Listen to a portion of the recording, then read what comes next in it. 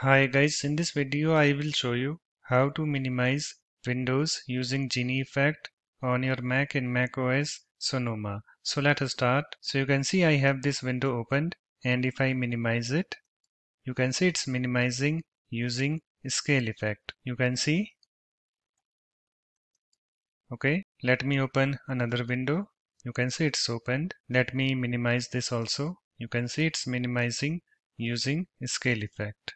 So to minimize windows using Genie effect, you have to click on Apple icon at the top left and then click on System Settings and then scroll down to Desktop and Dock and then click on it.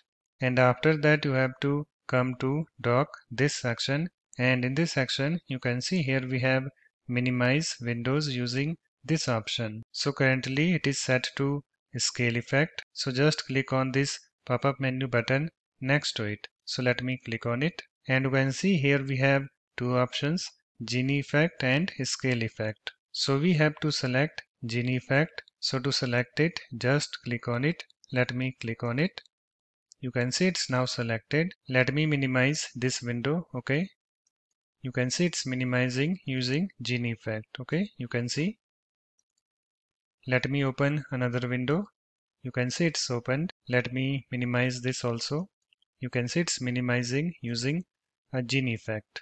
Okay, you can see. So it's now done guys. Let me close my system settings.